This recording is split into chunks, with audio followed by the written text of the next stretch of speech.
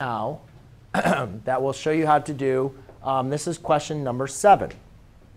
Now, for those of you that are not here, it is very, very important that you go ahead and pick that up and don't go and throw that back over there again so you can pay attention to have this down.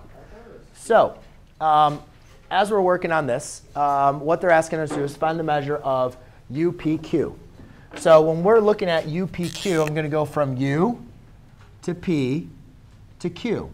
And for those of you that were here last class period, what we discussed was UPQ is this angle here. You can see that we have a vertex at the center, which is A, and we have 2 endpoints, which are on the circle U and Q. All right? So this angle, this measurement, is what we call a minor arc. All right? This is what we call the major arc.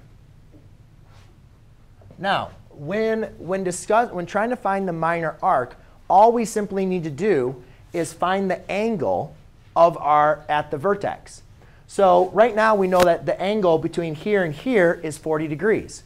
And this has this nice little square box which tells us the angle is 90. So to find the measure of my arc, UPQ, I need to find the angle of all of this, which is going to be 90 plus 40.